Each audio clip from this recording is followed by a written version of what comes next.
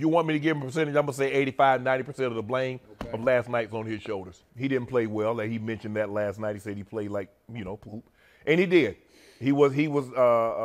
Skip, you remember we talked about the Clipper game, and we said I think that was the worst half I've seen LeBron play in a very, very long time, if not ever. Well, this rivals that. It was right up there with it because he was pretty close to points and turnovers in the first half. I think he had 6 points in the first half. I think he had 5 turnovers.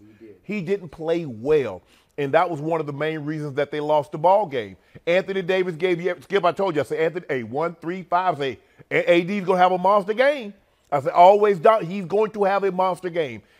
He needed someone to come along with him, like Ja got Desmond Bain to come along with him.